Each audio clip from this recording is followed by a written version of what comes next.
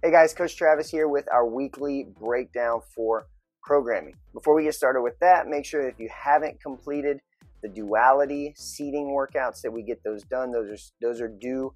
The scores should be submitted by this Saturday at 8 p.m. So if you haven't had a chance to get those yet, or if you want to retest one, make sure we get that done and submitted by 8 p.m. Saturday. Also, if you are interested in Jerkapalooza and haven't signed up for that yet, make sure to get signed up. It's going to be an awesome comp that we have in-house. The workouts are amazing. You're going to love them. It's going to be a really, really fun event, and I would love for you guys to take part.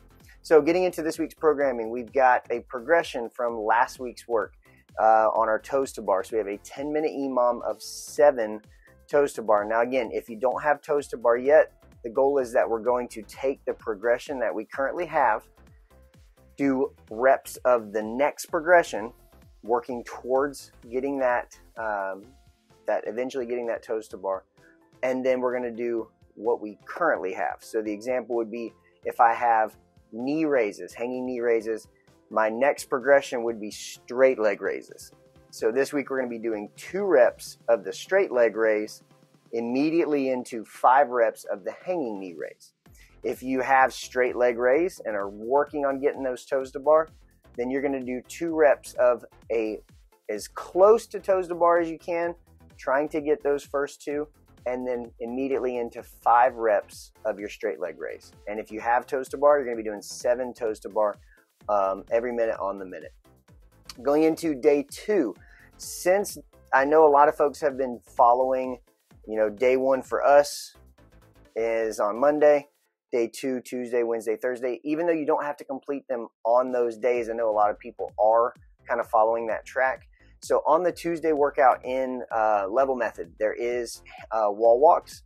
So knowing that we've got some inverted work there, instead of doing more inverted work for the COMPCREW programming, we're going to be using that time to do some stability work for the shoulder. So we're going to be performing 3 sets of 8 to 10 reps on each arm of a half kneeling bottom up kettlebell press. And there's an image in the programming that you can get kind of a visual of what that should look like. The goal with these is not to go really fast. The goal is to keep that elbow in front, core tight, slowly pressing up, getting to that full lockout, stabilizing, and then coming right back down to our starting point. This should be a medium to moderate weight, should not be really heavy because you want to be able to keep that kettlebell upside down, holding it by the handle. So 3 by 8 to 10, both sides.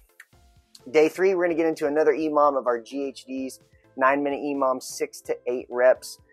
I know we did this last week, but I know a lot of folks are also working on their progressions of getting all the way down. So if you're still on that journey of getting all the way to the ground, we're going to be working on these GHDs for the next few weeks. So try to continue to work on gradually increasing the range there.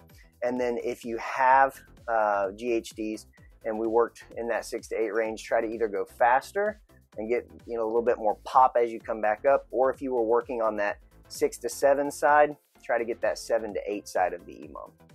And then lastly on day 4, we've got 3 to 4 sets of 15 banded chin-ups this time. So we've been doing our banded overhand pronated grip pull-ups. This week we're going to switch that to a chin-up, so we're going to really try to focus on getting a little bit more bicep involvement. And at the top, make sure we're really squeezing back into the shoulder blades. Coach Javi talks about that a lot. It's a very, very important piece to getting good with pulling movements, is not just getting up to the bar, but actually getting the arms pulled back and getting over that bar with your chin. So make sure we're getting that big squeeze in the back. The other benefit of these with the chin-ups is it helps to translate to rope climbs. So as we're grabbing it, we're trying to pull that rope up. We want to make sure that we keep our biceps strong. So here's going to help to keep that grip, really pulling towards the bar, getting a big squeeze at the top. That is our 4 days of programming this week. If you have any questions or concerns about anything, please feel free to reach out. And I hope you guys have a wonderful week. We'll see you in the gym.